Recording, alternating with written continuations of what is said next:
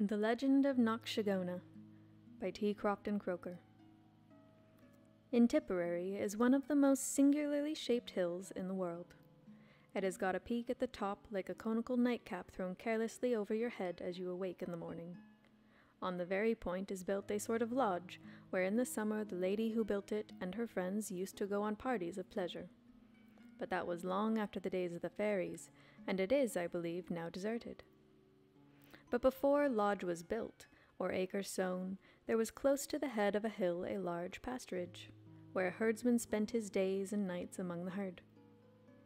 The spot had been an old fairy ground, and the good people were angry that the scene of their light and airy gambols should be trampled by the rude hoofs of bulls and cows. The lowing of the cattle sounded sad in their ears, and the chief of the fairies of the hill determined in person to drive away the newcomers, and the way she thought of was this. When the harvest nights came on, and the moon shone bright and brilliant over the hill, and the cattle were lying down hushed and quiet, the herdsman wrapped in his mantle was musing with his heart gladdened by the glorious company of the stars twinkling above him, bathed in the flood of light bursting all over the sky. She would come and dance before him, now in one shape, now in another, but all ugly and frightful to behold. One time she would be a great horse, with the wings of an eagle and a tail like a dragon, hissing loud and spitting fire. Then in a moment she would change into a little man lame of a leg, with a bull's head and a lambent flame playing round it. Then into a great ape, with duck's feet and a turkey-cock's tail. But I should be all day about it were I to tell you all the shape she took. And then she would roar, or neigh, or hiss, or bellow, or howl, or hoot, as never yet was roaring, neighing, hissing, bellowing, howling, or hooting heard in this world before, or ever since. The poor herdsman would cover his face and call on all the saints for help, but it was no use. With one puff of her breath she would blow away the fold of his great coat, let him hold it never so tightly over his eyes, and not a saint in heaven paid him the slightest attention. And to make matters worse, he never could stir, no, nor even shut his eyes, but there was obliged to say, held by what power he knew not, gazing at these terrible sights until the hair of his head would lift his hat half a foot over his crown, and his teeth would be ready to fall out from chattering. But the cattle would scamper about mad as if they were bitten by the fly, and this would last until the sun rose over the hill. The poor cattle from the want of rest were pining away, and food did them no good. Besides, they met with accidents without end. Never a night passed that some of them did not fall into a pit, or get maimed, or maybe killed. Some would tumble into a river and be drowned. In a word, there seemed never to be an end of the accidents. But what made the matter worse, there could not be a herdsman got to tend the cattle by night. One visit from the fairy drove the stoutest-hearted almost mad. The owner of the ground did not know what to do. He offered double, treble, quadruple wages, but not a man could be found, nor the sake of money to go through the horror of facing the fairy. She rejoiced at the successful issue of her project, and continued her pranks. The herd gradually thinning, and no man daring to remain on the ground. The fairies came back in numbers, and gambolled as merrily as before, quaffing dewdrops from acorns, and spreading their feast on the head of capacious mushrooms. What was to be done? The puzzled farmer thought in vain. He found that his substance was daily diminishing, his people terrified, and his rent day coming round. It is no wonder that he looked gloomy and walked mournfully down the road. Now in that part of the world dwelt a man of the name of Larry Houlihan, who played on the pipes better than any other player within 15 parishes. A roving, dashing blade was Larry, and feared nothing. Give him plenty of liquor, and he would defy the devil. He would face a mad bull or fight single-handed against a fair. In one of his gloomy walks the farmer met him, and on Larry's asking the cause of his down looks, he told him all his misfortunes. "If that is all that ails you," said Larry, "make your mind easy. Were there as many fairies in Knocksheogowna as there are potato blossoms in Elligerty, I would face them.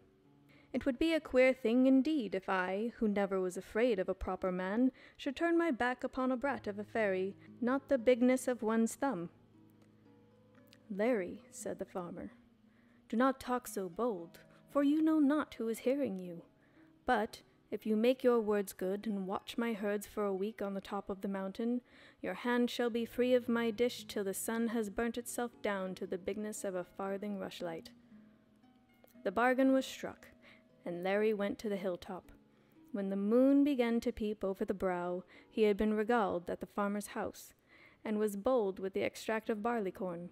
So he took his seat on a big stone under a hollow of the hill, with his back to the wind, and pulled out his pipes. He had not played long when the voice of the fairies was heard upon the blast, like a low stream of music. Presently they burst out into a loud laugh, and Larry could plainly hear one say, "What, another man upon the fairies' ring? Go to him, Queen, and make him repent his rashness." And they flew away. Larry felt them pass by his face as they flew like a swarm of midges, and looking up hastily he saw between the moon and him a great black cat, standing on the very tip of its claws, with its back up and mewing with the voice of a watermill. Presently it swelled up towards the sky, and turning round on its left hind leg, whirled till it fell on the ground, from which it started in the shape of a salmon, with a cravat around his neck and a pair of new top boots. "Go on, Jewel," said Larry. "If you dance, I'll pipe." And he struck up. So she turned into this and that and the other, but still Larry played on, as he well knew how. At last she lost patience, as ladies will do when you do not mind their scolding, and changed herself into a calf, white milk as the cream of Cork, and with eyes as mild as those of the girl I love.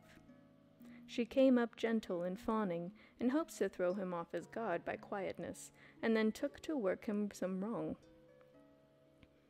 But Larry was not so deceived, for when she came up, he, dropping his pipes, leaped upon her back.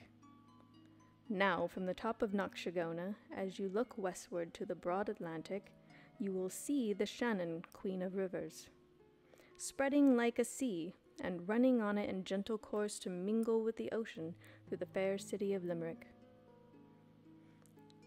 It on this night shone under the moon, and looked beautiful from the distant hill. 50 boats were gliding up and down on the sweet current, and the song of the fishermen rose gaily from the shore. Larry, as I said before, leaped upon the back of the fairy, and she, rejoiced at the opportunity, sprung from the hilltop and bounded clear at one jump over the Shannon, flowing as it was just 10 miles from the mountain's base. It was done in a second, and when she alighted on the distant bank, kicking up her heels, she flung Larry on the soft turf.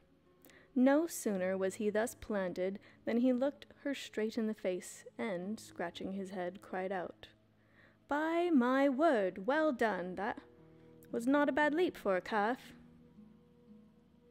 She looked at him for a moment, and then assumed her own shape. "Lawrence," said she, "you are a bold fellow. Will you come back the way you went?" "And that's what I will," said he, "if you let me." So changing to a calf again Larry got on her back, and at another bound they were again upon the top of Knocksheogowna.